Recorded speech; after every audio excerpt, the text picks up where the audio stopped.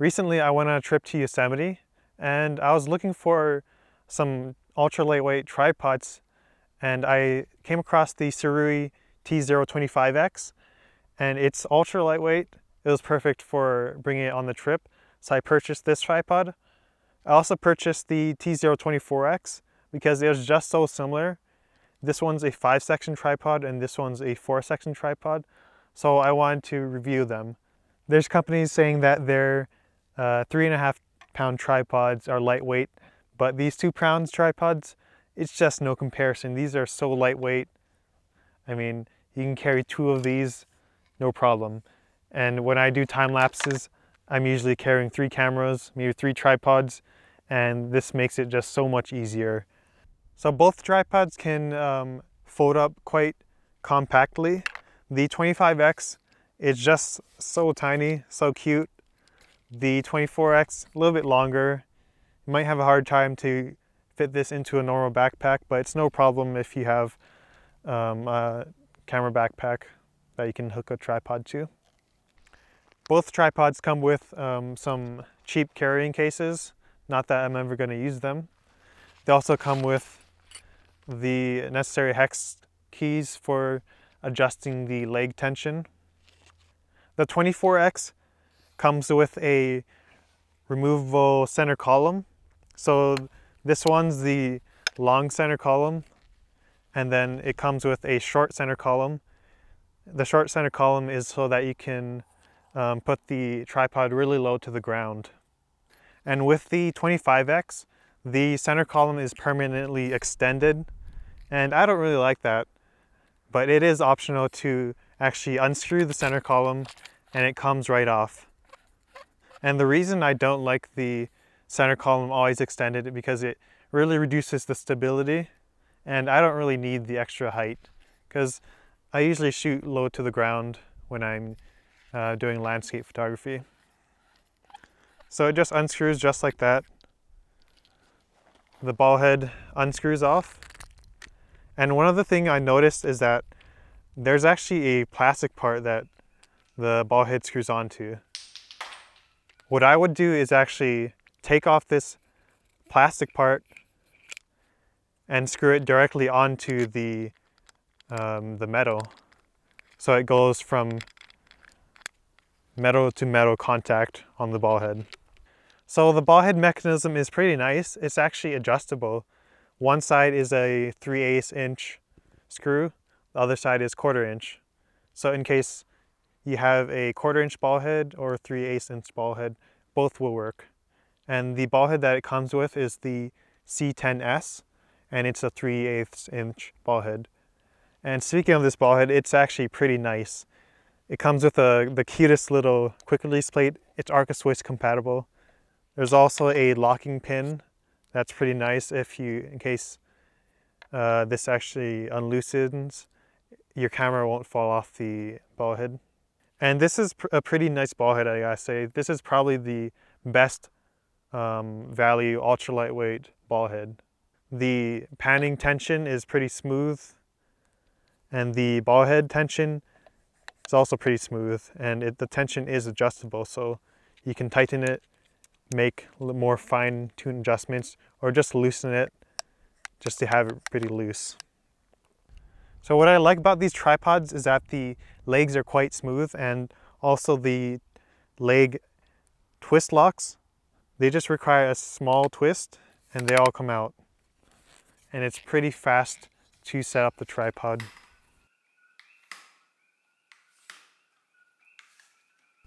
With the 24X, you're gonna get a little bit of extra height with the center column both fully extended.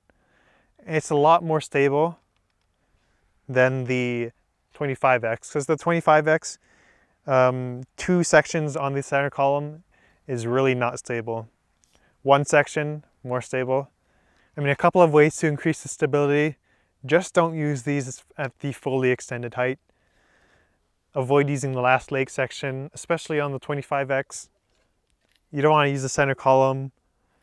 Remove it, save some weight on the 25X.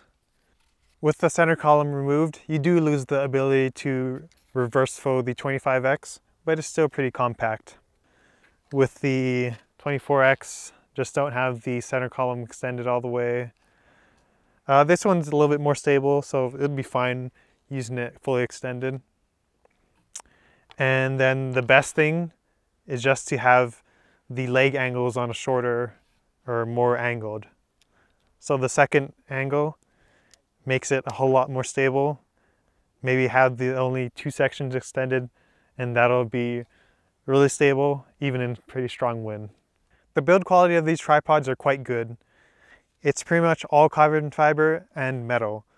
The twist locks are metal, the base is metal, the ball head is metal, and the leg bottoms are rubber with a metal cap underneath that. So it's not just rubber and then carbon fiber. So they do have the foam pads on the legs, but I don't know why they only put 2 on the legs.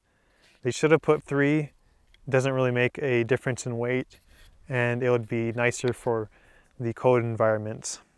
The leg angle adjustments on these legs are pretty nice as well.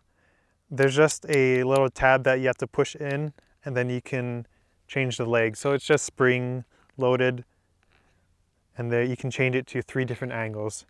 But one thing I really don't like about these tripods is how narrow the default leg angle is. So if you're planning to use these for time lapses, you really want to put a weight on the center column or use them with the second angle so it's a lot more stable. My FISO tripod, which is pretty narrow, I think myself. I thought it was narrow when I first got it. Well, the FISO is wider, and of course my slick tripod, I think it has the perfect angle. It's a lot wider. That's really disappointing. Sirui should have made the default leg angle just a little bit wider, and I don't really care about sacrificing a couple of inches just for better stability. The tripods work pretty well with the range of cameras. Works fine with my little A6000 and Rokinon 12mm, and works fine with my 7200. So they can carry a pretty decent amount of weight. The ball heads are pretty stable. The tripods are also pretty stable, but they do wobble a little bit, but it's not really a problem. The legs are a little bit flexible. It's only going to be a problem if you have it fully extended in some pretty windy conditions. But with the default leg angle, this camera actually did fall down during a time lapse. So the wind just whoosh, knocked it down. So that's pretty disappointing, and that's why the default leg angle is a deal breaker for me. They've held up quite well in a range of conditions. This one, I took it to Yosemite. I put it in snow. I put it all over. I also took these to Mauna Kea. I also took these out to the lava flow, and they didn't melt when they're close to the lava. These tripods are an amazing value. You're getting an ultra lightweight tripod in a compact package. These are great for travel, great for pretty much any use, except you'd want to be using your telephoto lenses extensively on this, or and these aren't like super stable, so you're not going to want to use these in some strong wind. But for everything else, these are pretty good. And if you want to get save as much weight as possible, get the 25X. If you want a little bit more height, more stability, get the 24X. They're both the same price, and I think they're both great values. Thanks for watching this video, and if you've enjoyed it, please give it a like and consider subscribing if you hadn't done so already. And if you're interested in purchasing these tripods, please use the link in the description, because that'll really help me out. I'm liking how this fog looks, so I'm going to try to capture this plant over here. I'm going to get the tripod really down low to get close up.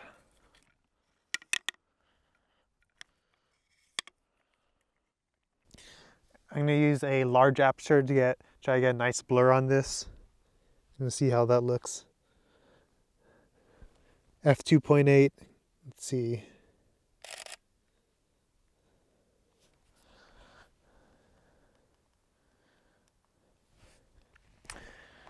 Of course, it had to start raining, but I'm not gonna get out of here until I get a shot of Halima'uma'u glowing. I'm gonna use my 7200 and A6000. See what I get.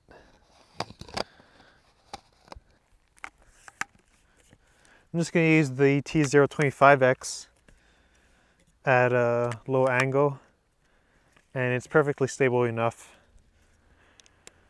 to get the shot.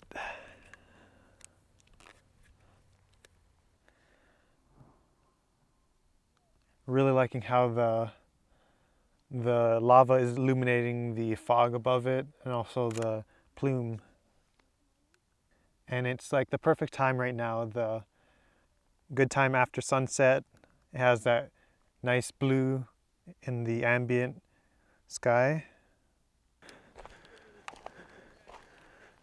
So I switched places so I can get a wide view without any blockage from the trees. I'm gonna use my A6000 and Rokinon 12mm.